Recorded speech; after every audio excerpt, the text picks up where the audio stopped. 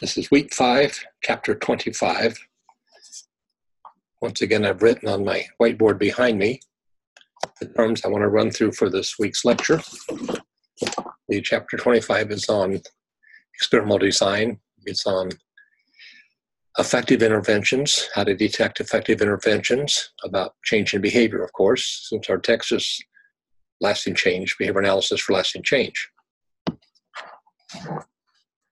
So to start with, does anybody have any questions they want to ask before I go into the lecture, the mini lecture? Not yet? Okay. Thank you, Teresa. None for now. All right. So what I'm going to do is I'm going to cover the basically the first couple points in the front of the chapter, and particularly item 1 and then item 2 with A through M. Those are the main terms and concepts, and the rest of it as you read through, and these hopefully make more sense as you read them, then you'll see the reasons how to compare them, advantages and disadvantages. So I'll be running over those. Now this is sort of part 2 of experimental design, because in 601 you had experimental design for some basic simple designs, and now we're going to more complex designs. So what I want to do is take a moment to share my screen and bring up a poster so I can quickly review with you the what happened in part 1, and what I'm talking about in part 2 is also going to be related. So let me try to, I'm going to bring a graphic over to this monitor and then see if I can share my screen with this graphic. Let's try this, share. And let's see, there's the this is the one I want. Let's see if this works here. Now, if I've done this right, you will be able to see a poster that I made, and I'll be walking through that poster. Yeah, we can see it. That's what I need to know. All right, so the bigger picture for experimental design is, why do we use experimental design? We're going to go in and treat clients and try to make life better. So we try to get some measures of how they're doing to start with, what's happening in baseline. The baseline is their life up until we walk in the door. Once we walk in and start working with the child in the home, in the school, in the clinic, in the community, we're basically changing that child's life just by our presence. And we know from the research we need to be building some rapport and become a conditioned reinforcer, so the child sees our presence as reinforcing, and we can help the child move towards learning effective behaviors and replacing problem behaviors. So that's what we do, and we typically get a baseline. If we're lucky, we get some baseline, and then we try to jump into treatment as soon as the baseline is stable, so we can see, can we change this and improve things? Experimentally, we need to be able to demonstrate convincingly that what we're doing really is responsible for the change, because behavior changes all the time. The one constant in the universe is change. That applies to behavior too. Behavior is highly variable. So we're looking to try to find how much is the behavior happening, when, where it happens, where it doesn't happen, when it happens, when it doesn't happen, when it's happening. Is it happening too long or not long enough? Too many times, not enough times? Is the responses too close together? Do we need to spread out some IRT time between them? Do we need to shorten the duration? So we're trying to look at it and figure out all of our measurement, all of our assessment, and we can get our baseline. So I'm going to quickly run through this poster, and I'm going to blow up the sections to be a little bit easier to see on your screen. And just overall, the typically scientific method, since behavior analysis is the science of behavior, and science uses experimental methods, a science method to test a hypothesis, develop a theory, test a hypothesis, see if that hypothesis plays out, is what we think actually happening or not. So they've got it sort of going in a circle, and I'm not even sure where we start. Let's see here. Develop theories. Yeah, okay, we got to develop theories. Develop a theory. We think the environment is responsible for behavior. So the main thing in behavior analysis is that behavior is a function of the environment. That's our major premise. Other fields use the premise that the mind tells the body what to do, and the environment is just somewhere in there. So we're not using a dualism model, but rather the monism model of there's the organism, genetically biological person, and their interactions with the environment of what turn those, develop those genetic capabilities into behaviors. And we know we can guide that sometimes. A lot of it happens naturally, and we're trying to use what we've learned from observing natural behavior changes and adaptability and the range treatments that will help mimic that and help improve behavior. So we've got this hypothesis. We've observed to see what was going on. We think about how would I test this. We formulate that hypothesis, then we test with different treatments, and we gather the data, then we look at the data, we analyze and interpret the data to see, is it even changing? Can we even change behavior is one of the first questions. So that's just an overall model. There's a whole books on that one. So what I want to talk about then is the experiment is about the significance, types of significance. Okay, I see Monica's jumped in. Monica, let me quickly count you here. So the idea of significance, you see my form at the top, behaviors of function of the environment. To me, that's the driving thing for all behavior analysis is all this behavior has got to be figured out how the antecedent variables are evoking behavior or eliciting and how the consequence variables are affecting the function. So I can look at a unit of analysis, the ABCs, to see what's going on. We have significance as a very important concept. We have the statistical significance, which we use mathematical formulas to take out the variability. And we have clinical significance. Did we actually improve and solve the problem? We have social significance. Was this important to the client, to the parents, to the school, to the community? Did it have social validity? And we don't do statistical analysis so much with our field because that's basically a mathematical model. And if there's variability in behavior, statistics is how you tease it out. What we do instead is we get the baseline, and if we've got variability in baseline, we keep adjusting the environment to try to minimize that so we get a fairly stable baseline. So we're trying to just take the variability of those environmental factors out to see what's actually the level of that behavior under normal natural conditions, which are often very complex. So that's it, kind of a touching on significance. Terms we're talking about is we're going to interpret the data based on the level and trend and variability of the data. So was it level, high, medium, or low? Is it trending? Is it trending up? Is it trending down? Is the trend basically just a stable trend? So it's not really going up or down, it's stable. That's how we want a baseline. Once we do treatment, we want to trend it up for behaviors we want to improve and want them to stabilize level. Problem behaviors, we want them, of course, to trend down and then stabilize at a low level or not happening. We're going to use baseline logic, which is mean we're going to predict what we think would happen. We're going to verify that with our manipulation of independent variables and measure the dependent variable. How you behave depends on how you're treated. So the independent variable is the treatment. Dependent is how you behave under those treatments. So baseline logic is predict what's going to happen, verify if the changes indeed do happen because of your treatment, and replicate that change to demonstrate a functional relationship. We want to be able to describe the phenomena, predict what would happen, control. So we're going to use independent-dependent variables to compare the presence of treatment to the absence of treatment, this level of treatment to the absence of that, and see, do we get a change when and only when we change the controlling variables? Are they really controlling variables? So we get a functional relationship by demonstrating experimental control. That's going to make us easier to convince people we actually know, we have a good idea of why this is changing and how to make it get better. Yeah, so the terms we've got are experimental control, manipulate the treatment, the independent variable. What we do is independent of the typical environment. We do something different than a typical environment. We measure the change, dependent variable depends on how you're treated. The functional relations show us how environmental conditions as consequences function to make more behavior or function to make less behavior. And we're going to interpret that data to see what we're getting, level, trend, variability. We're going to do what's called a visual analysis. Some call it an eyeball analysis. Rather than statistics, we're going to look at the data and analyze it. We want it to be pragmatic. In other words, it's practical. We want to see, is this true? Did this really change when and only when I did the treatment? We're going to address internal, external validity. Does this work within this experiment? If you can see this one here on the ABAB-RTB, here's a child with a low baseline. Here's the treatment that increases. Now the behaviors happen at a higher level. Here we withdraw the treatment, and it goes back to baseline level. So we see there that if it was low, we would have predicted nothing's going to change it. That's the null hypothesis. But our alternate hypothesis, which we're testing, our alternate hypothesis, we think we can change it by changing the environment. So when we see that it goes up under treatment, we see an A-B design, thinking maybe it changed because of me. But if I go back, when I look at just an A-B design and I see a change, I can't make a strong argument that it's that. It could happen coincidentally. So I need something beyond an A-B, a two-phase baseline and treatment. Now in the second little graph here, we see a baseline with a lot of bouncing data points. So that's not a stable baseline. So whatever's affecting that particular behavior in that environment is not happening consistently.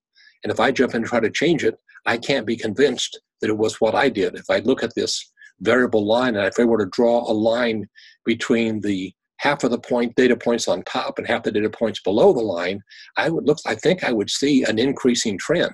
Even though it's dropping down, I see overall, I've got 3 data points below, I got 3 above, 4, 5, 6 above. If I draw that line, I think I'm going to see pretty much an increasing trend. And then in intervention, I see what looks like a continued increasing trend. So with an unstable baseline, I can't make a strong argument that I'm the reason it changed. It might have been getting better on its own and then took over. So I can use this simple design of the 2-phase AB, but I go beyond the comparison design where I just compare to this, sometimes called return to baseline, because in baseline, there's no treatment for the target behavior. In treatment, there is treatment. If this is a child who is out of his seat all the time in the classroom, and I give him stickers for being in his seat, the treatment is whether or not he gets stickers. So he gets stickers when he's in his seat. That's a contingency. Now I go back to baseline conditions, return to baseline. I withdraw the treatment, so I can call it a withdrawal design. I withdraw the treatment, and the behavior reverses back down to a low level. So here I've verified that it did change when and only when I changed treatment. If it was coincidence, that's a pretty strong coincidence, which does happen. And then I go back to put my treatment back in, and now I am replicating. So I've got the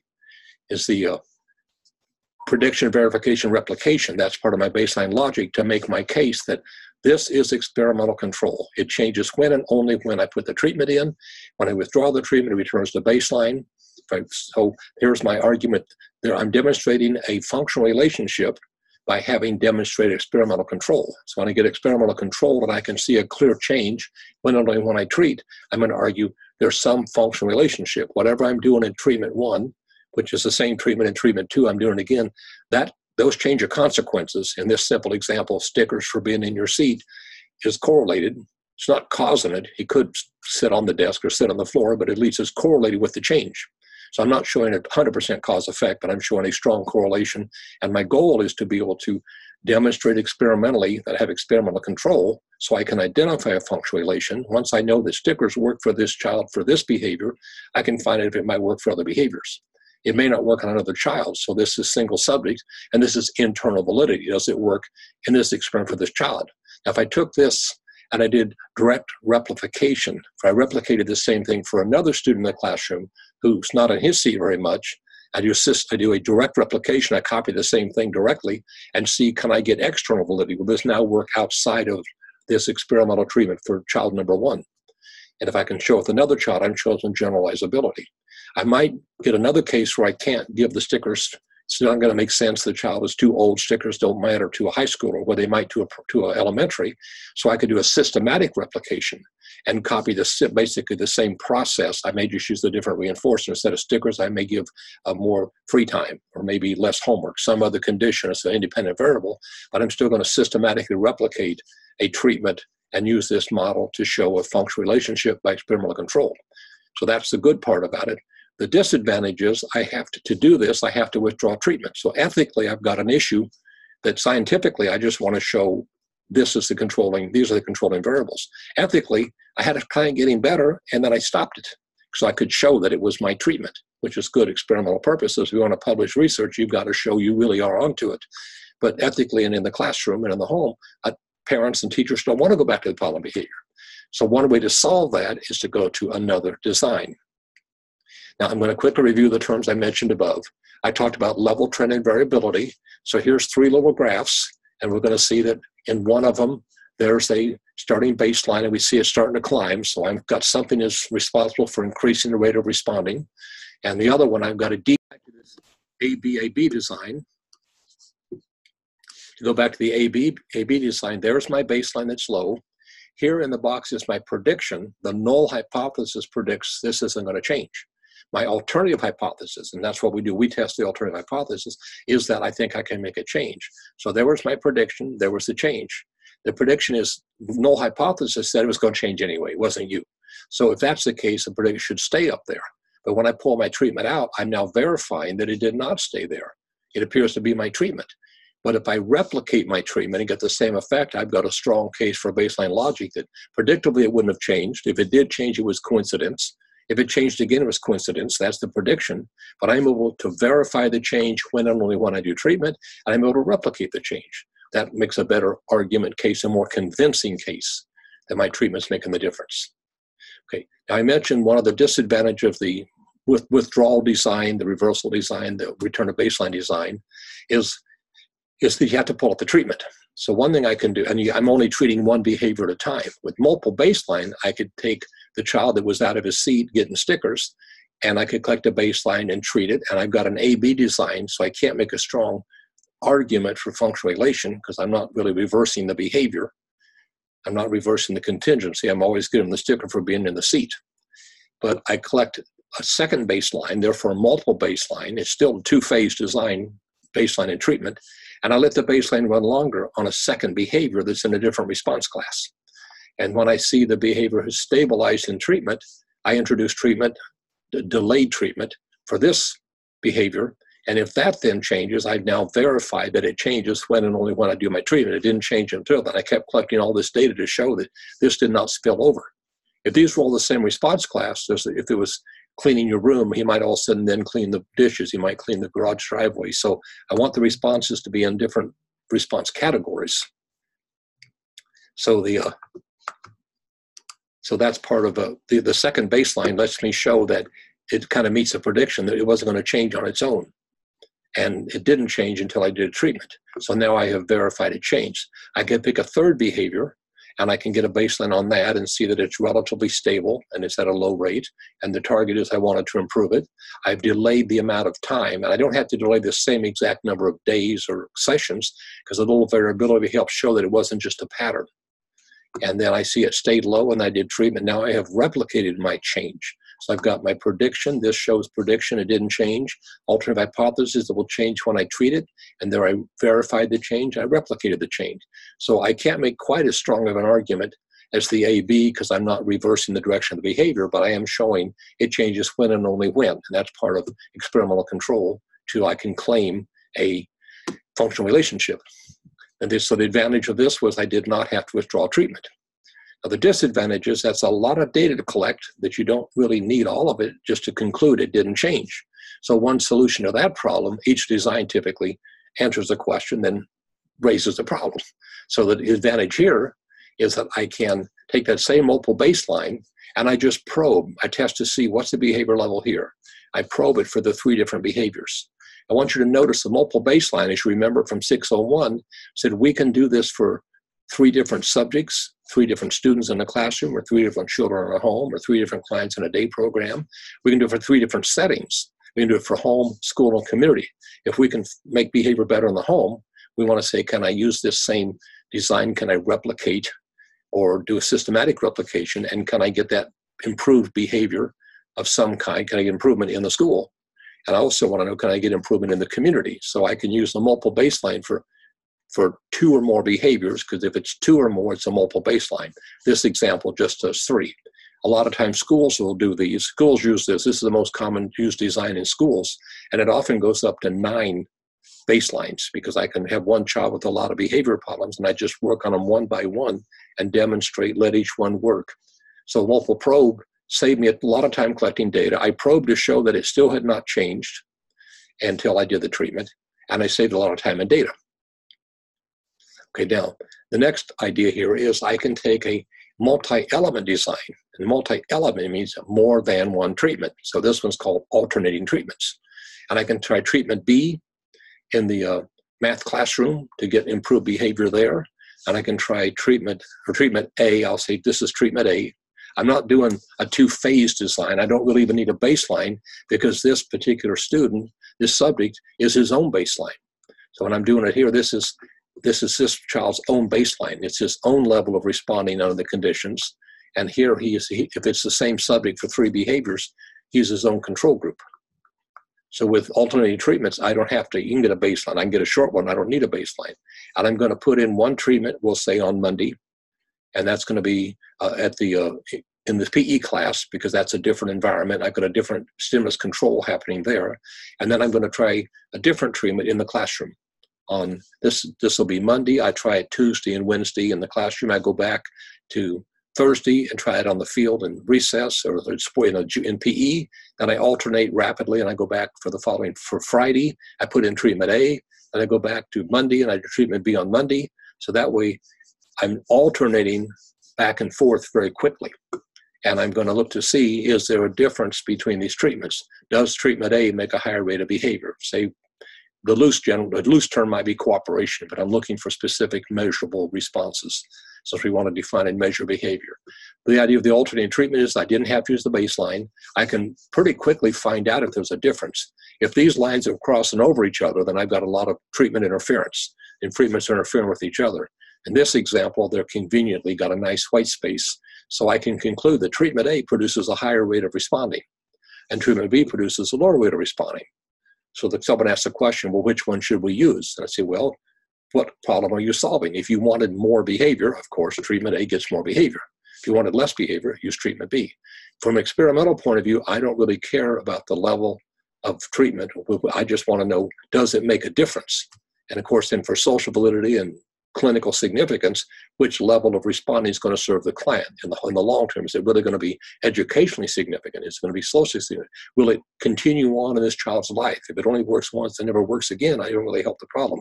Haven't solved anything. But the point here is I've got a multi-element, which means 2 or more treatments, and I alternate them rapidly to find out very quickly. One issue about treatments is, what if you did 2 treatments in a row and then you did a 3rd treatment? Would the sequence of treatments make a difference? If I'm trying to teach a child to read, I know I've got to get certain skills in place, like letter recognition, separate from number recognition, since those are simply symbols that represent letters or numbers, have some other values. I've got to teach them to recognize the letter, and then name the letter, and then make the sound that that letter makes. So I've got, that's letter A, it makes a sound, or a B makes a B sound. I got to teach those first before I can get the child to say those sounds together. Like if I'm teaching bed, it's b-d. If I have him say it fast, b-ud, bed, and then he says bed. So I've got to get letter recognition, maybe the name of the letter, what the letter's called, and the sound that letter makes. So I've got to have him in a sequence. I'm not going to get him to say the word if he can't recognize the letters and know what sounds they make. So we know certain behaviors have to be shaped according to some hierarchy of skill development. But if I've got behavior that's in the environment available, I can see which treatment's going to make more or less of that behavior.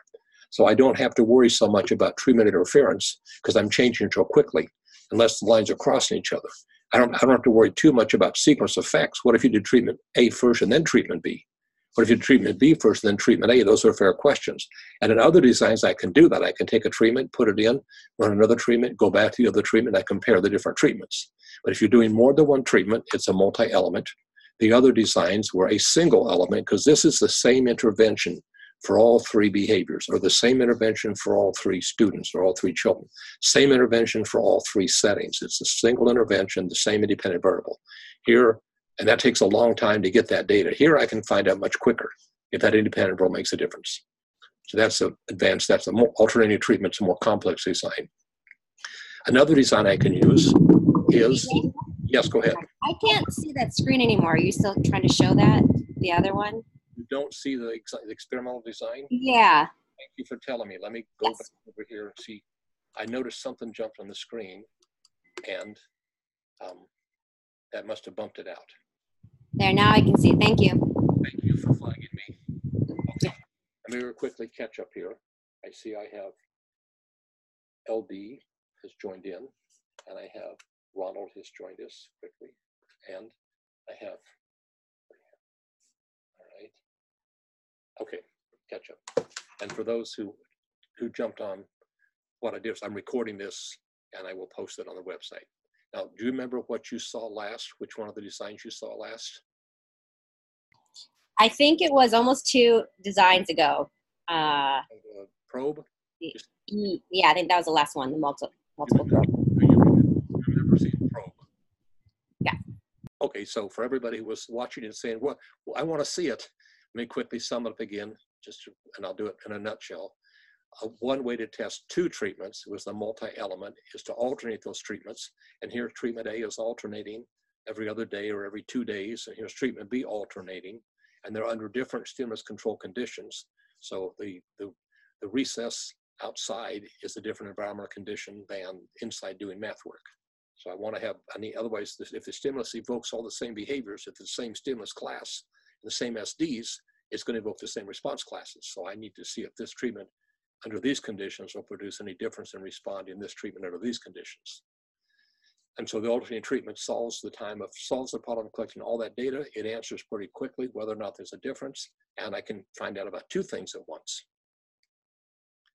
The next design then, where the subject again is their own control, and this basically has phase A, B, C, D, E, F, and this is actually a single element treatment, but it's going to be changing the criteria for the contingency for the reinforcer. My treatment's going to reinforce. You can see in this design, we're trying to get behavior to go up. I could have phase A, and this could be phase B1, because it's the same treatment. I could have phase B2, B3, B4, B5, because it is the same treatment, but I'm raising the criteria. And because that's different, some people will prefer to label each phase differently, to talk about phase E has 5 data points and phase D has 3. Is that fair to compare them? Because then the next phase has 3. And this one over here has 5. This one has 4. And there's a reason for that I'm going to go into in a minute. So we'll take this is called a changing criteria. And over here is the number of responses I needed. In this case, the number of problems completed. We'll say it's math. And I click baseline and see the child did 4. Next time he did 2. The next 2 times I get baseline, he wasn't doing any math problems. And the teacher said there's a problem with this, so I'm going to see, can I get him to do more math problems? Now, I need the behavior in the repertoire. I'm not teaching a brand new skill. He can do these problems, he just isn't doing them. So maybe if it's a can't do, I teach the skill. If it's a won't do, then it's a motivation issue. And if it's a won't do, that means the deprivation for the reinforcer is not high enough. It's not enough of a motivating operation. Or if it's, well, won't do, it means the reinforcer is not strong enough. I'm not deprived of the reinforcer. And so this is a chance to set the criteria at a doable level and see if I can get the child to perform. So I set my first treatment, my B, at 2. I know he can do 2 because he's done 4 and 2 before.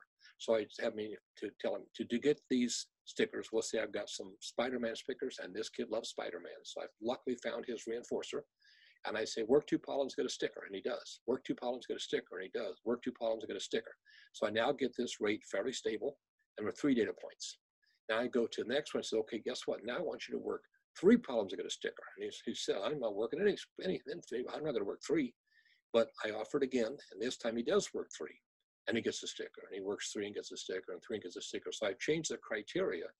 The contingency is do the work, get a sticker. But I've changed the criteria. I'm getting more responses for the same reinforcer. And now that that's stable, and I had 4 data points here, I raise it again. Now you need to do 4 problems to get the sticker. And since he figured out I meant what I said, now I get 3 data points that meet my criteria.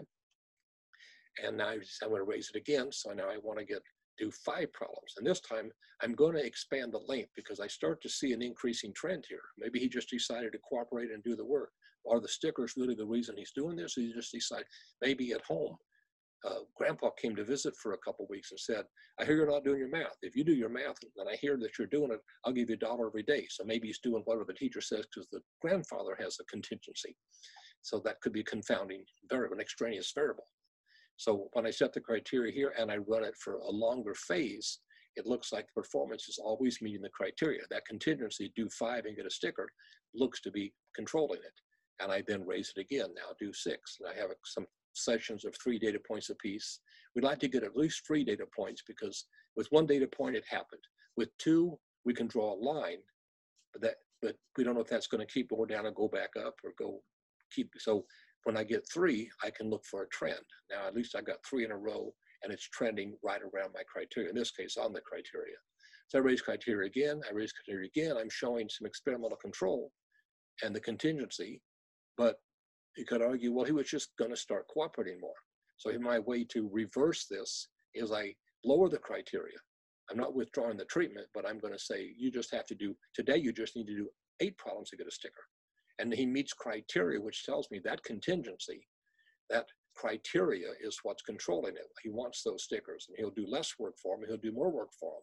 So this is my kind of experimental manipulation phase of my treatment to show it changes when and only when, and I can turn it up, I can turn it down. If we can turn behavior on, set it off, a tantrum, for example, then we have got to figure out how to turn it off. If we can turn it on and turn it off, then we can get a hold of experimental control, find out what's controlling that. So if you get a tantrum, we can turn it off. We want to turn it off right away so it doesn't get stronger, and then find other ways to ease into that and use stimulus conditions that don't evoke tantrums. Try alternatives or redirections, whatever's in our antecedent package.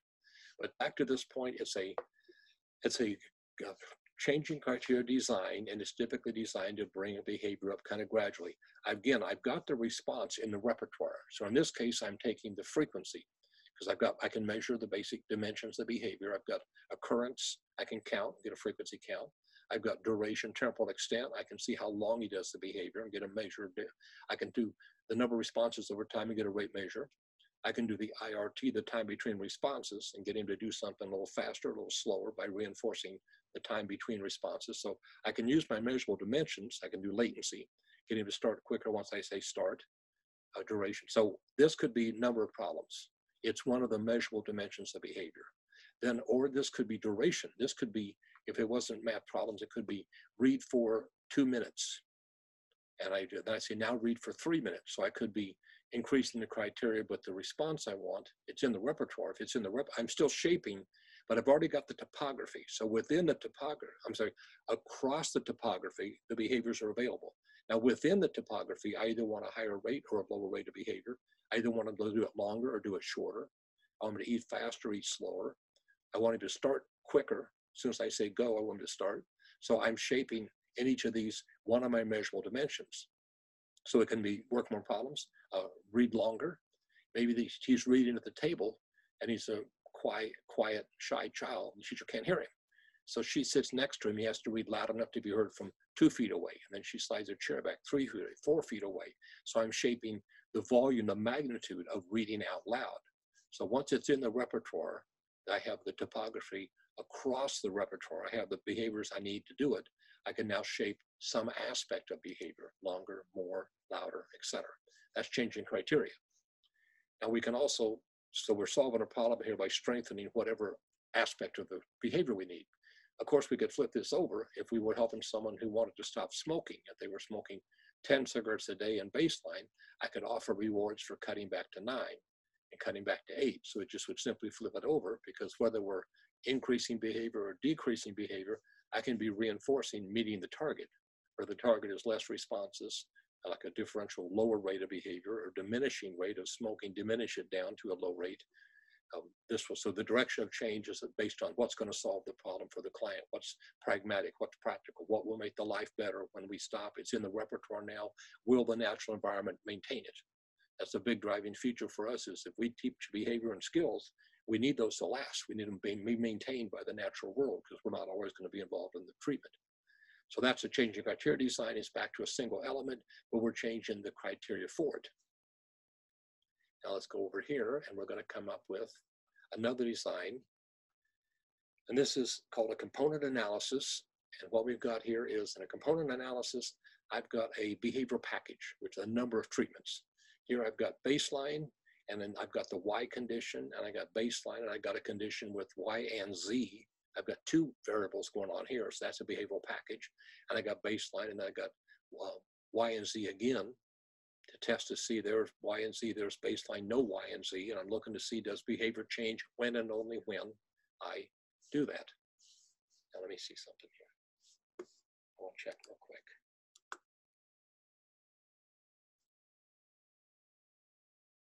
All right, sorry for that. All right, so with the component analysis, I'm going to break those pieces of that package down. So in baseline, it's not happening. In the presence of Y, I'm getting a high rate of performance. In the presence of baseline, it's not happening. So I can compare, this would be like ABA. I compare those 3 conditions because my treatment is bracketed by 2 similar conditions, the same condition. Now, I can go on to try the package Y and Z and see if that makes a difference. And if YZ, I also see gets 100% performance, but I can't legitimately compare Y baseline and YZ because it's not a balanced comparison. So I have to go over here and compare baseline, low rate, to YZ as a package back to baseline. Now I can compare those components, no treatment, 2 treatments, and no treatment. I already compared no treatment to 1 treatment to no treatment. Now I'm comparing no treatment to 2 treatments. And I can do the BZ again, the YZ again, and compare the 2-element treatment, the package, to baseline to 2 elements. Now I can test Z by itself. So I need to compare Z with matching conditions on each side. This is how I do my components. I had to have a balance. So if I compare YZ with a high performance and Z has a low performance, and YZ has a high performance, I can look at this and conclude I don't need Z. I've got this behavioral package where I put together some components, but it turns out Y alone will produce it, and Z, I don't even need Z. That'll be more efficient. I don't have to have a complex package. So component analysis is take the package, compare it to, and this is the key, the balance is baseline, treatment, baseline, or treatment, baseline, treatment, or the component package to a single element. Here's another thing doing the same basic thing. Baseline is not happening. Under the Y condition, it happens half the time. Baseline, so I can compare these three elements, B, Y, baseline, and see that there is changing when and only when. I can compare baseline to Z to baseline, and once again, I get about half of what I want. So I put those together, and when I put Y and Z together, I get 100%. The baseline, I don't. So now I conclude that Y contributes about half of the effect, and Z contributes half the effect. So this package, if I want more than 50% performance, I'm going to use the package, the full package. But this was analyzing the components of the package, and the key is recognizing that these letters, these are balanced. So if I was seeing this on a test question, it would say, which of the following represents the component analysis? And if option A had A, B, C, D, then I mean, I can't balance it. If option B had B, C, D, and then it had A, B, A, then it had D, E, D, each of those three groupings, comma, that shows me a balance. D on one side, E in the middle, D on the other.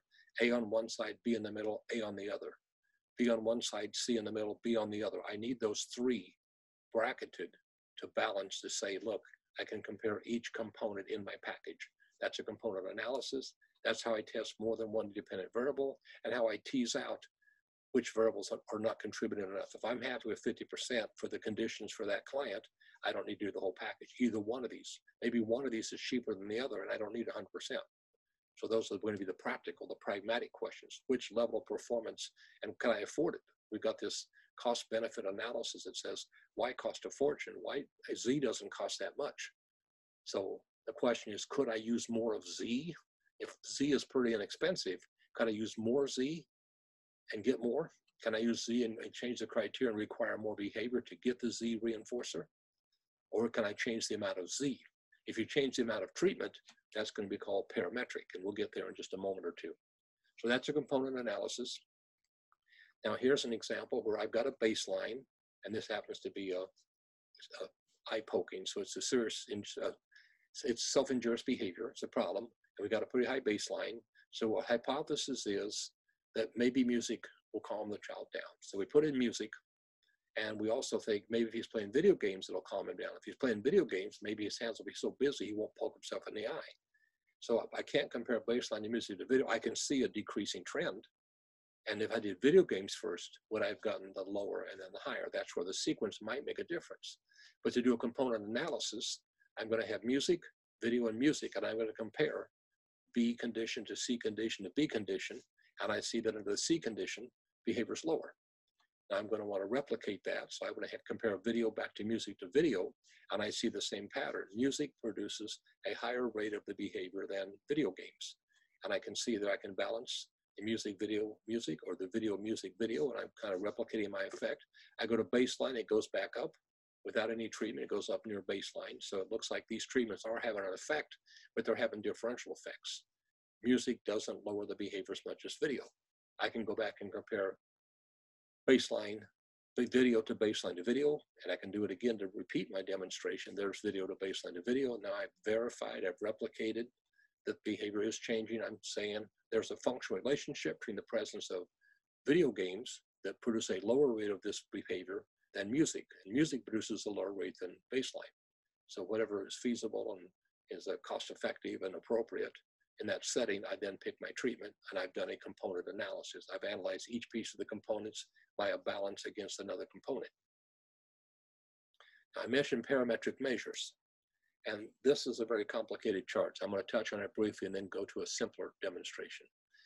This is going to be, I don't remember the behavior for this example.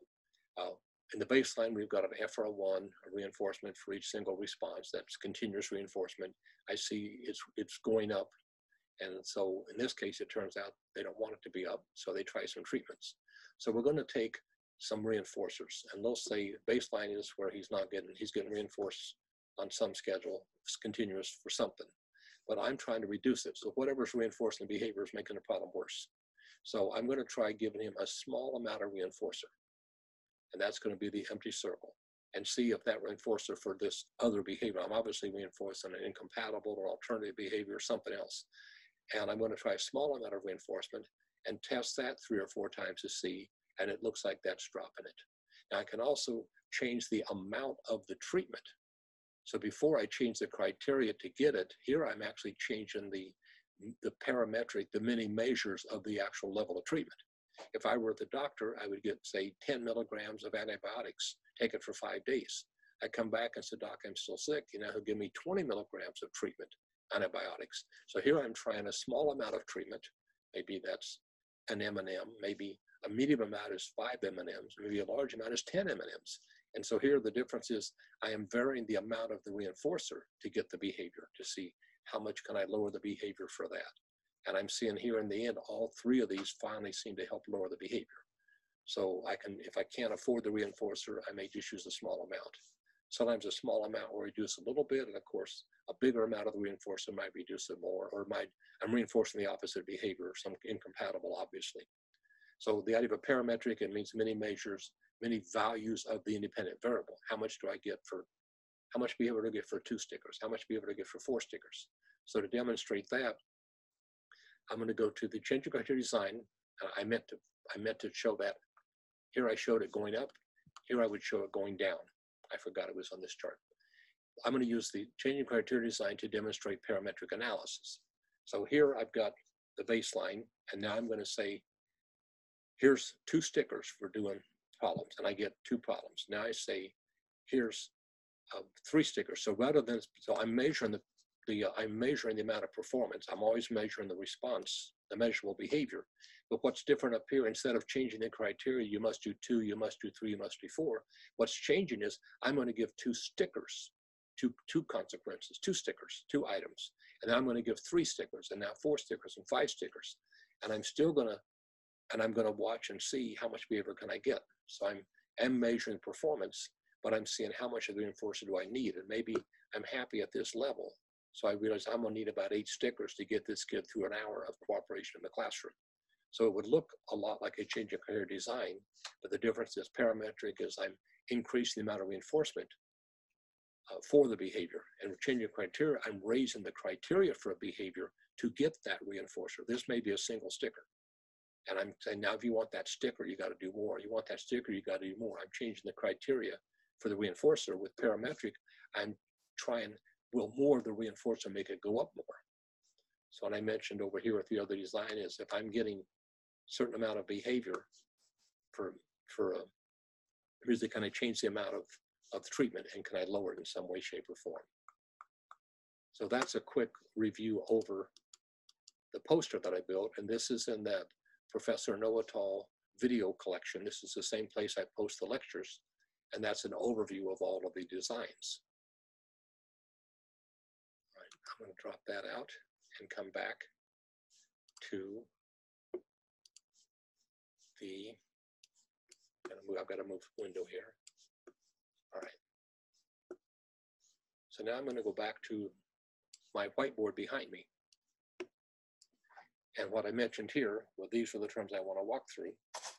So rather than draw the designs out and try to make them all fit on the board, I showed you those designs. So now I'm going to talk through the things that I mentioned in that, just to familiarize you with the terms you're going to read in the first part of the chapter. And then as you read the next things, you'll see how to compare and contrast the advantages and disadvantages. They'll give you more details.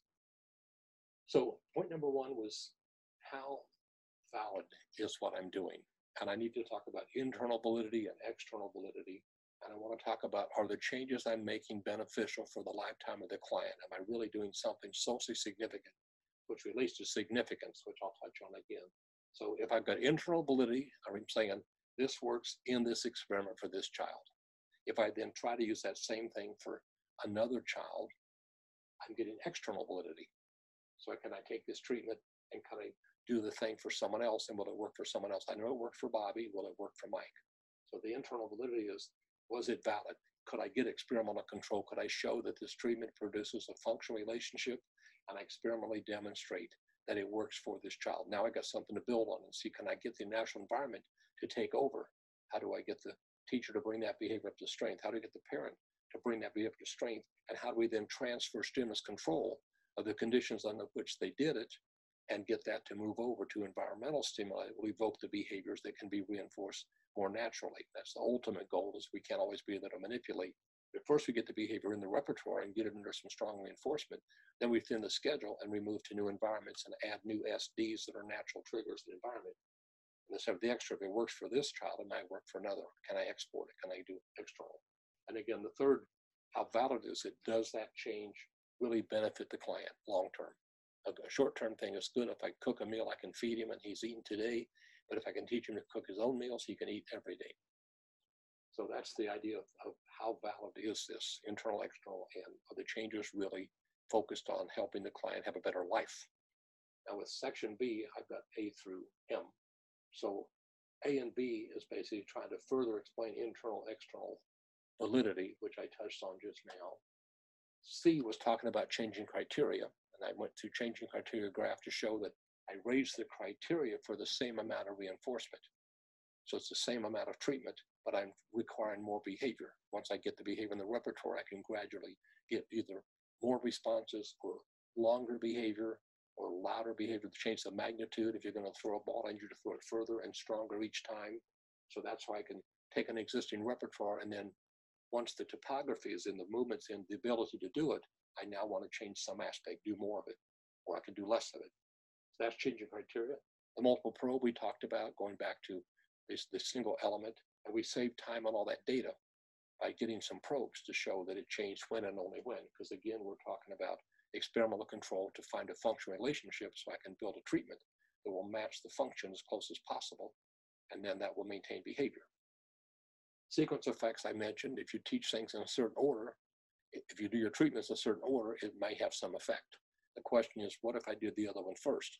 So you could get to some very complicated designs of do A baseline, then B and C and D, or you could run it then and do B, D and C, or B, C, B, and you could do the different orders to see, does the sequence make a difference? Sometimes it does, and if we're doing skill building, obviously we need foundational skills, foundational recognition of letters, numbers, sights, of sounds. The multiple treatment I mentioned was the alternating treatment design. So alternating multiple treatment mean multi-element, more than one element, and therefore I can use more than one. The designs that let me do that was the alternating treatment. I could have two treatments at once. I could have them three, or I could use the component analysis. Now, the component analysis is, I don't think it's in this chapter because it's not on this list, but I covered it just to show how it's a multi-element design. Then the parametric measures, remember, was how much of the reinforcer, which looks like, but is different from how much, it's different from the changing criteria. Then again, I wanted to have experimental significance. Does my experiment significantly show me a functional relation? Do I have experimental control? Have I shown it changes when and only when I do treatment? And then I want to have clinical significance, which is the pragmatic part. Is it practical? Did this work? Is this true? Does this really solve the problem? So our clinical significance goes up to the changes that are really supposed to last and be valid. Part of social validity is that change desirable? Is the method and treatment desirable? Is it acceptable to the client and to the parent, to the teacher, acceptable to the community? And so I want to have clinical significance as well as did I actually solve it? And I needed social validity. And educational significance is, will this really advance the child's learning skills for his educational career to get him the basics to learn and keep learning? So when I'm talking about significance of treatment, it's so important that what we do be effective, and it's got to be significant at many different levels. And this brings that part, you're going to read about those in the chapter. The last thing then is going to be, for L&M, was the difference between direct replication and systematic replication, which I talked about briefly, that the direct replication is going to be, can I use the same thing for another phase of the child? And systematic is, can I use the same basic approach, but move a few of the pieces around? I'm still going to systematically follow the essential procedure, but I might change the reinforcer or the location. Those are different variables. They may affect where behavior happens. So those are the basic terms from the chapter. Again, I didn't draw all the designs here because I couldn't make them all fit. So that's where I brought up the experimental design. And I'm going to once again bring that up real quick. And I'm going to share that screen. And the reason I'm doing that is if you didn't already take a picture, I'm going to make this as big as I can. This is a quick chance to take a picture of that. If you know how to take a screenshot, this is it in a nutshell. Okay, and if you don't take a picture, it's okay, I won't know. But if you go to that YouTube channel where I post this lecture, you will also see an entire 20, 30, 40 minute on designs. You'll see a couple of them there.